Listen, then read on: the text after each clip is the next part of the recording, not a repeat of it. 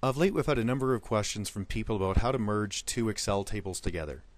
So we're going to show you a very simple function in Excel called vLookup. V stands for vertical, and what it's going to do is look in one column to find a matching code and then put the resulting information in a second table. So let's show you this. So right now I've built two tiny little tables. One shows a company ID up here, and a list and products. So company ID 1 produces product A. It also produces D, E, and H.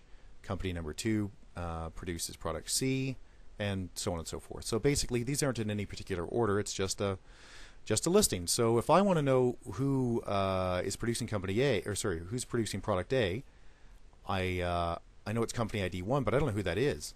So then I have to go over to my company table over here and see company ID 1 is actually AlphaCo. Well, if you have a big list, that's really not very good. That's very challenging and time consuming. So you can use vLookup to merge these two tables together. So let's do that. So let's go back to my products table.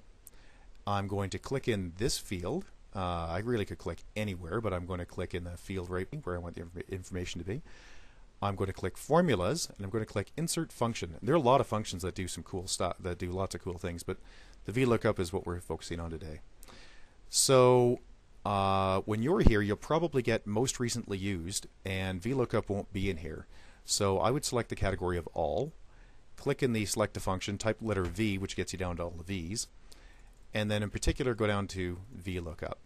And it says when you're using a vLookup, it looks up a value in the leftmost column of a table and then returns the value in the same row from a column you specify. By default, the table must be sorted in an ascending order.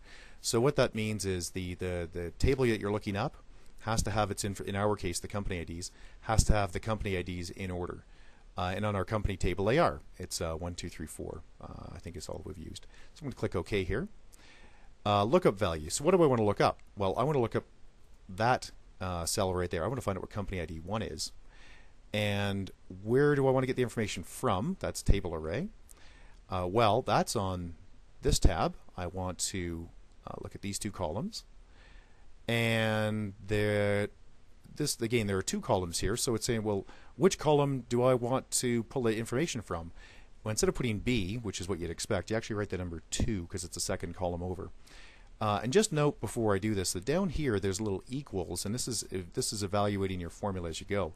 And as soon as I put the number in here, column 2, it's going to put information in so I can preview it to see if it's going to do it right. And it does.